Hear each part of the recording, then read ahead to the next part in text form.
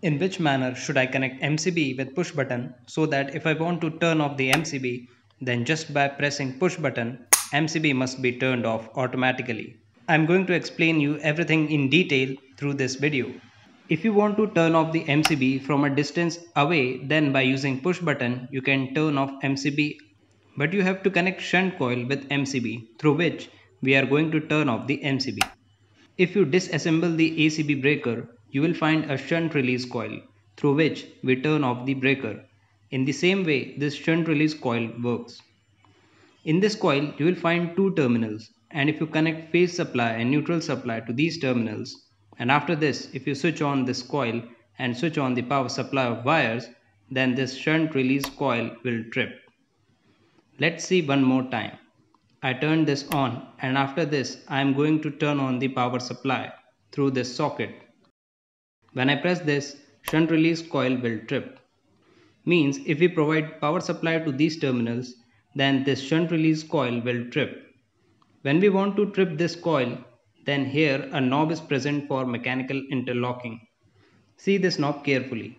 When I try to trip the coil, knob will go upwards. I am zooming in so that you can clearly see this. When I turn off this, it comes to upward side. See again.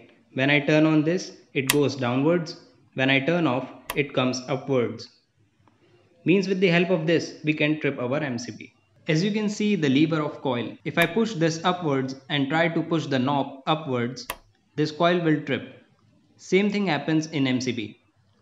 At the side of MCB, you will find a cover. Remove this cover. After removing cover, you have an option to mechanically interlock the coil. So I am going to mount the coil here. After mechanical interlocking, if you turn on the MCB and try to push this knob downwards, you will see MCB will trip. I am trying to show you more clearly. I am pushing this knob downwards so that MCB trips. You just saw when I pushed the knob, MCB got tripped. We can take advantage of this by connecting the coil. Connect both the levers together and press from both sides. It will be mounted. You heard the knock sound, which indicates the coil is perfectly mounted on MCB. Now I am providing input power supply to MCB. I connected both the phase supply as well as neutral supply. What you have to do now with the shunt coil, connect neutral power supply at one terminal. I am using this piece of wire, connect one end with neutral power supply of MCB and connect other end with one terminal of shunt coil. This is how connection must be done. In this second terminal of shunt coil, you have to provide phase supply. You have to use this type of push button and the contact used below the push button must be NO contact, means normally open. Connect one wire of this push button with output terminal of MCB where we get phase supply. In this terminal, I receive phase supply, so I connected wire here. This second wire of push button is to be connected with second terminal of shunt coil. This much connection is only required. Now if I turn on the MCB, you will see this shunt coil also turns on. You can see both turns on together. This is happening because we interlock both of them together.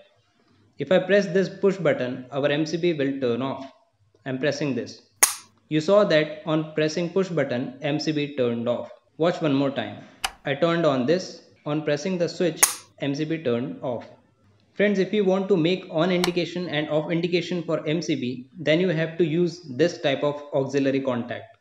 If you want to learn in detail how this auxiliary contact works, then click on this right hand side video to learn. Thanks for watching this video.